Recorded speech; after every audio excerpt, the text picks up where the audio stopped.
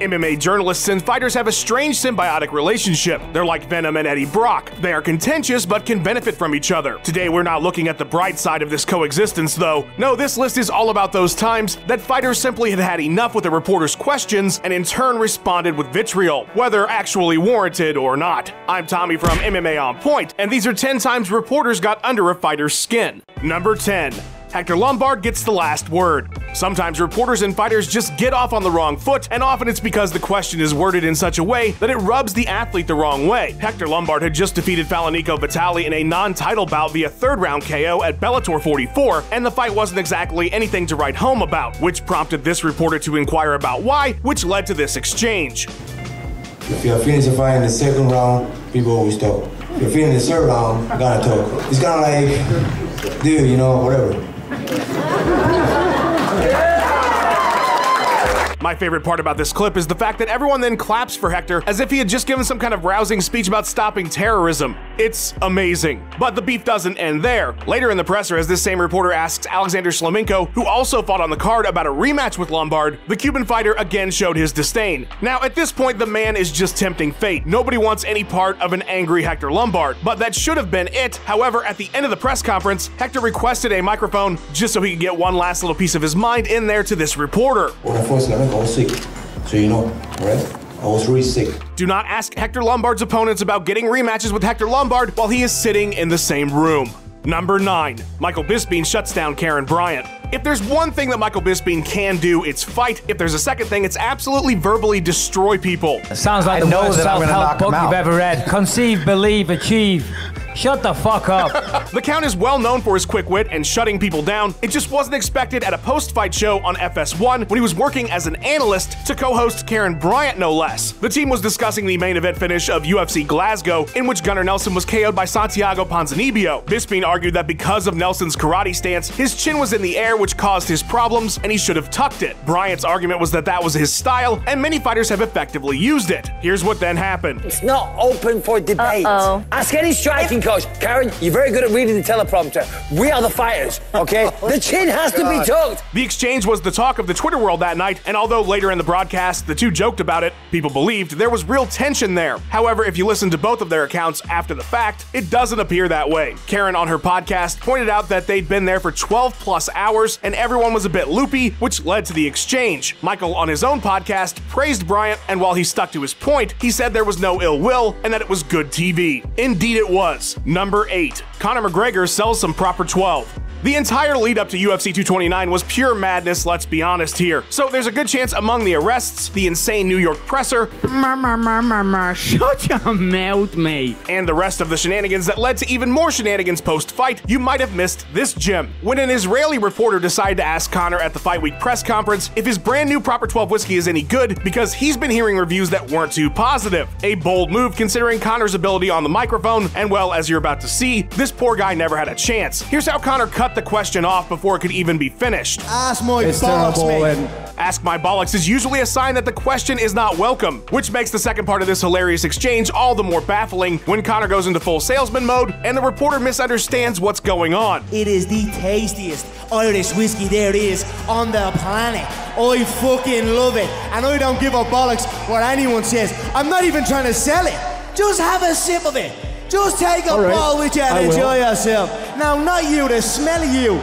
Keep him out of here. Oh my god, that was brutal. To have a packed arena of people eating out of Conor's hands, and then to get that verbal beatdown, that one had to sting. Number 7. Tito Ortiz has no comment for Ariel. The irony of this clip is simply chef's kiss. So we're at the UFC 140 pre-fight press conference, Tito Ortiz is fighting Lil Nog on the card, and intrepid reporter Ariel Helwani is on the scene to ask a question about how Ortiz has recently changed his persona from the bad boy we once knew to a kinder, gentler Huntington Beach resident. Let's see what the new, more positive Ortiz has to say in response to that. I don't like you, so I'm not gonna answer your question.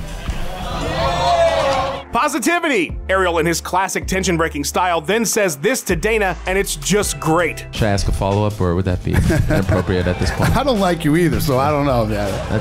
I'm kidding. He's not kidding. Dana then forced Tito to answer the question, and his answer is not important or interesting, but what is interesting is the story behind this. So Ortiz fought Ryan Bader at UFC 132, and Helwani asked him before that fight what he thought Bader's weakness was, and he told him takedowns. So Ariel being Ariel, he then asked Ryan what he thought about Tito saying that his wrestling was a weakness, and that's where things went wrong. Ortiz apparently felt like Helwani was instigating, which is a common complaint from fighters, although he was just saying what you said, and so in a later account from Ariel, backstage post-victory, Tito ran up to him yelling in his face, saying he would never talk to him again. The two have been on and off cordial since then, but mostly off. Number 6. Mike Perry, Mike Perry's. Mike Perry is most certainly known to be a bit animated when it comes to his interactions with the media and, well, just about 95% of the time in general. But a surprisingly subdued Platinum was taking questions prior to his fight with Donald Cerrone at the UFC's 25th anniversary show. Now, if you recall, this was the Jackson Winklejohn fallout fight where Cerrone would ultimately leave the gym and Perry was now representing it. Things start off normal enough when Perry very calmly replies to a question about his friendship with Cowboy. There's no handshakes till Sunday morning. Pretty chill there, Mike. Maybe he's turning a new leaf. Let's see how he reacts to a follow-up question asking if Luis Pena is his best friend.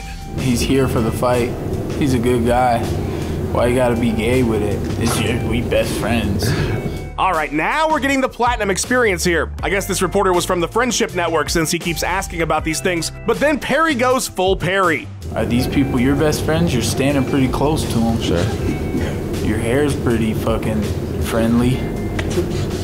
Motherfucker. Classic comeback. Definitely totally made sense. And with that, Mike calls it a day. Any other fucking questions? I think what we learned here is that Fight Week is not the time to be asking fighters about their friendships. Number 5. Ronda Rousey goes off on conference call. Let's go back to UFC 184. It's 2015. Ronda Rousey is 11-0 and taking the MMA world by storm. She's headlining the card against Kat Zingano, and on the media conference call before the event, some shit went down. So there's this reporter from Breitbart named Daniel Flynn, and he asks this really long-winded and convoluted question that I'll spare you here, but the gist of it was, will Ronda's outside interests, like acting and modeling, affect her fighting career? Keep in mind, this question took a hot minute to be asked, and then immediately Kat Zingano requested that he repeat it because she didn't understand it because it was so long-winded. So finally, when Ronda had the chance to respond, this is what she had to say. And the reason why you doubt the ability that it could ever be done is the reason why you will never do anything that great. Sick burn. But things weren't done yet. Flynn's next question was about concerns he saw over women headlining UFC cards and viewers being turned away by this. And again, Ronda just wasn't having it. You are what we need to change about this culture. Things were certainly contentious right from the start in this one, as both of his questions were long-winded and pretty combative, so I gotta say, while she does often receive criticism, I definitely see where Ronda was coming from in this one. Number 4. Conor McGregor's done with a TMZ reporter. It takes a special kind of person to be able to do the type of questioning one sees on TMZ. These are not interviews, these are not press conferences, they're exchanges in transition. People aren't there to talk, and one method these journalists use is asking ridiculous things to invoke a response. Have you found Chloe's assets yet? that was a compliment that was meant as, yeah. It's December 2015, and Conor gives one of these guys an interview. This is where we have the famous Jesus fight response. There's not a man alive that can beat me. But Jesus ain't alive, is he? So I don't f***ing know, maybe. Now, that exchange got Conor into all kinds of hot water, and it was a silly question, plus McGregor was trying to be the entertainer that he is, but because there was so much made of it, he remembered this TMZ reporter, and when he was met with him after his press conference prior to UFC 196, he was not having any of it from the start. Hey, so you think your opponents are running scared? This is the second time in a row now this has happened. What do you think? I think so. Yeah, well, there you go. Obviously, the Notorious One's not the biggest fan. So then the reporter asks Conor about calling Nate Diaz a cholo. He's like a little cholo gangster from the hood. And whether it was racially motivated. This man has no fear. Mate, shut the f*** up and you're waiting me. You're it. Remember that Jesus shit you brought up? Yeah. It's such a stupid question. You really gotta have some thick skin if you're gonna be in the walk-up interview business. Number 3. John Jones wants better journalism. Jon Jones has had a bit of a history of not being a fan of reporters. Here he is handling a question from Luke Thomas before UFC 214. I don't really like you, Luke, so I'm not going to answer your question.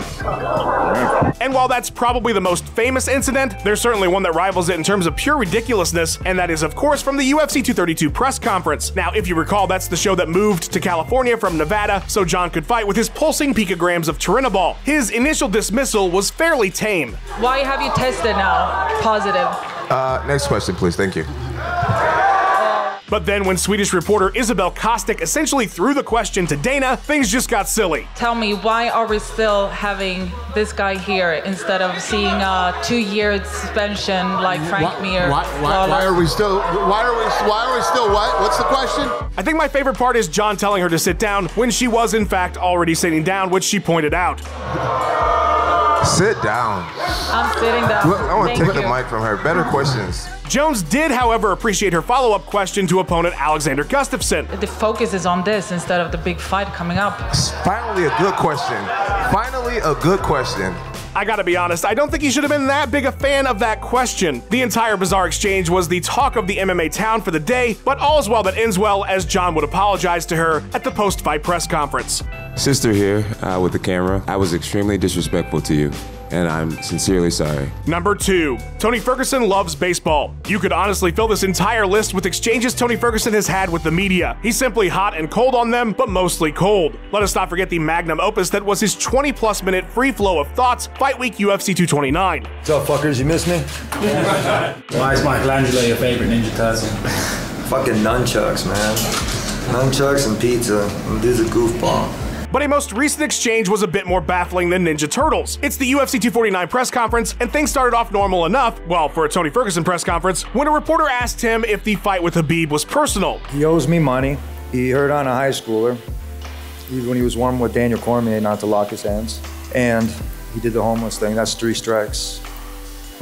You're fucking out. Baseball metaphor, and he brought up baseball with him. That's totally fine. The next question from this same reporter was about how long Tony intended to fight. Family, friends, whatever, always gonna have their opinions, but it doesn't matter. Depends on how much your mental toughness is out there competing, and then what you're gonna do with it. All right, doing well. But as the baseball analogy went, 3 strikes and you're out. You know, mental health issues and working through that, it takes a lot of courage as a professional athlete, especially. A lot of people look up to you. Fuck you. I was giving you props. I was just wondering. Fuck the advice. Next question. Alrighty then. It's definitely understandable that Ferguson might not have been willing to discuss something so personal in that moment, and his issues in 2019 were well documented. To be fair to him as well, leading up to his fight with Cerrone, he told MMA Junkie in regards to questions about his mental health, "Quit asking me fucking dumbass questions. You want to keep asking those questions, I'm gonna say fuck you. Straight up." Number 1, Vitor Belfort wants to fight. John Morgan from MMA Junkie is a staple of post-fight press conferences and is generally considered one of the best in the business. If you've seen a UFC presser, chances are you've heard the man's voice. Dana, it ended up being a fantastic event, but of course... However, Vitor Belfort was under some pretty heavy scrutiny in 2013 because this was the height of the TRT controversy, and well, just look at him. When Morgan began to ask his question at the UFC on FX post-fight presser, in which Vitor had just KO'd Luke Rockhold in the first round, Belfort immediately knew what was coming. After Morgan asks him if he was frustrated that TRT is always brought up now after anything he does, Vitor replied how you might expect someone with high testosterone levels. Can somebody beat him up for me, please? Can somebody beat him up? Next, Vitor would say in Portuguese, "You're boring and get out of here," but John didn't flinch, of course, because he's a pro. He then asked a follow-up to Rockhold about whether TRT affected the outcome. TRT had nothing to do with that kick. Yeah, Michael Bisping may not feel the same way about that one. Vitor, don't get me started. You know, we've all got places to go today, I'm sure. Huge shout out to the pride of the West Midlands, Tom Moore, for putting his editing sorcery to work on this video. Follow him on Twitter at TomMJMoore. Thanks for watching. Please give us a like and subscribe. We've got 3 new videos or more for you every single week. Let us know what you thought of the video in the comments below. Follow On Point MMA on Twitter, and have yourself a wonderful day.